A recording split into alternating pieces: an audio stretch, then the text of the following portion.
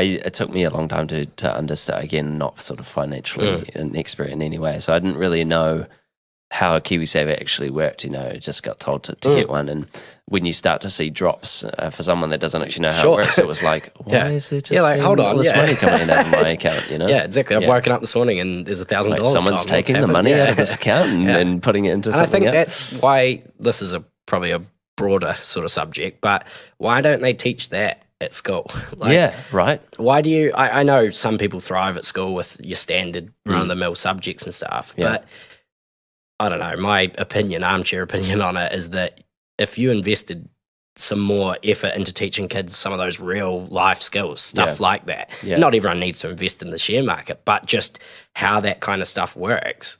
Surely we're going to be putting out kids that are so much 100%, like attacking the 100%. world from such a better starting point. Yeah, I feel like stuff. at the age that I'm at, I should know all about what's going on, but I just don't. And it's partly my fault, of course. I'm not really taking the time to really learn about what my money's doing or what I can be doing with my money. But I mean, the problem with schools, man, is like, this is an age-old conversation. We should be getting taught this in schools. We should be getting taught that in schools. But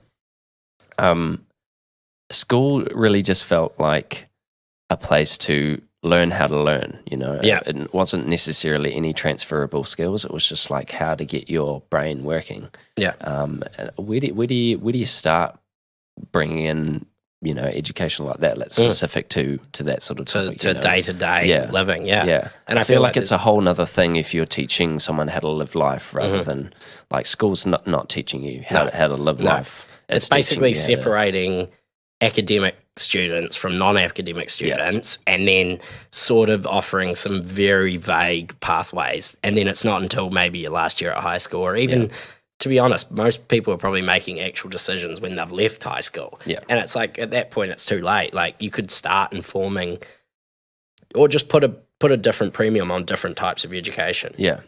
If you're going to be a scientist or you're going to study med or whatever, sure, there's a few core subjects that you're going to do and you're going to do well in, and that's fine for those people, but there's obviously a massive gap there where it's like... It's still fairly limiting. Totally. And if you're a creative person, what does school offer? It really only offers a art program that's just art painting or art design. And for me, art design was amazing, and that led on to cool things, but...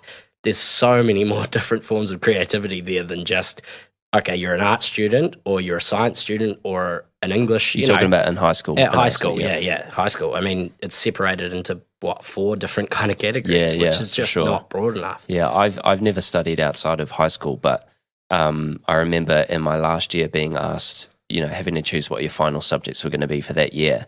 And I just remember looking through the courses and being like, why I don't want to do any of this. Nothing of this appeals to me. I have to pick something here. So it was just like I have to pick something random because there's not really that much available. It's just your core stuff and then sort of weird spin-offs of those main courses as well. And then when you get to granted, I like I say, I haven't studied outside of high school, but when you actually look into courses at university and polytechs and things, you go like, holy shit, like, why didn't I have any of these choices beforehand? Yeah, exactly. But, and I think a lot of people have missed it at that chance. Like by that point, they've started something else and they've gone down a path, and whatever, that might be great. But if you're only hearing about different options and different things when you've graduated from high school, that's kind of sad. So many people must have missed out on opportunities where they could have been inspired to do something creative or do something different. For sure. I think the platform that, or rather the way that school works, like in a high school level, is pretty old school. Like I think we're pretty lucky in our generation to have access to online tools and things like that, or figure out how you can actually make a living in other ways. Like, because school is really just teaching you like, these are the topics that we do.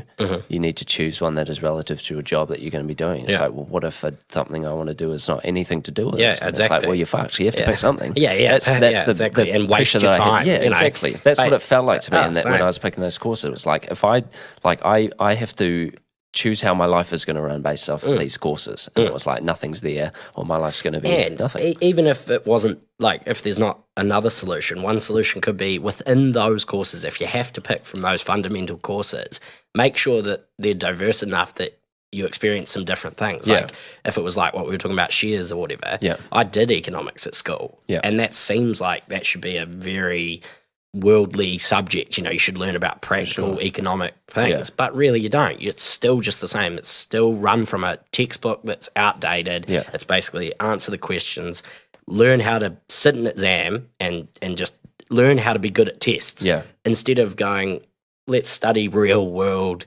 examples. You know, let's bring people at Polytech. That was what they did pretty well, was looking at case studies. That's the best way to learn, is say, here's an example of someone or a business or a product, or here's what they did well or here's what they did wrong, and then basically just analyze it. And it's a real world thing. You go, okay, I know what that is, and I can analyze whether it's good, bad, or otherwise. You know, but at school you're just reading from a textbook. Just and that was another thing.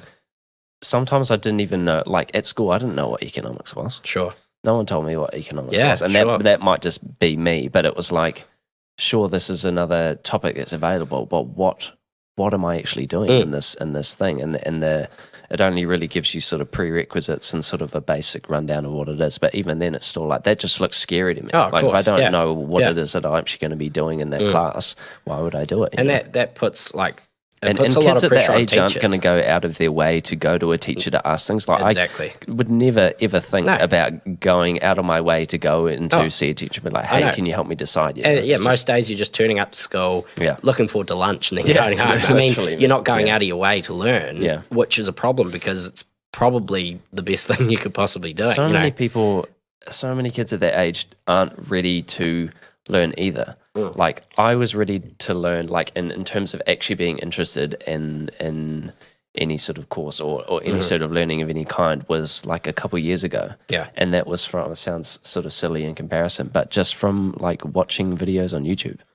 Like a physics related thing, and it was like, this is so much more interesting. Of course. And I don't know if it was just that sort of sparked my interest because it was presented to me in a particular way, or whether it was just like, okay, I understand why this is being taught, or I understand why this is interesting to some. So I was more willing to learn. So I sort of went on a spiral of finding online information based on these things. And it's presented to you in a way that is tolerable and understand. You know, that's the new age media where we'll probably relate to that more and take more out of that because they've chosen to do it in a creative way or something different or something modern. It actually interests us, where at school, as you said, it seems like an outdated system. And if you ask most people what you remember, what your best thing maybe from a teacher or something at school was, is usually not actually what you learned or what the subject is. It's a type of relationship. It's just like, who's your favourite teacher is nothing to do with usually what you learn. It's just who's your favourite teacher. Who did you get on with the best? But that's a huge part of it. It's a massive part. So that's why, like, if we learn a lot off YouTube or, you know, doing our own research or watching, I don't know, whatever it is, new stuff, even social media, like there is some good stuff on there.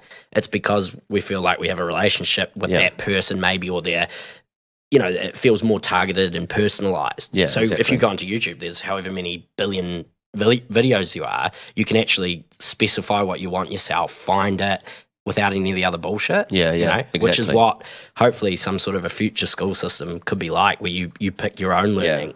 And, you know, it might inspire kids to actually be like, this is something I'm interested in, here's a way I can learn about it. Yeah, for sure. Instead of just, this is what, you're going to learn what everyone else learns. You know? Yeah, exactly. And to that point,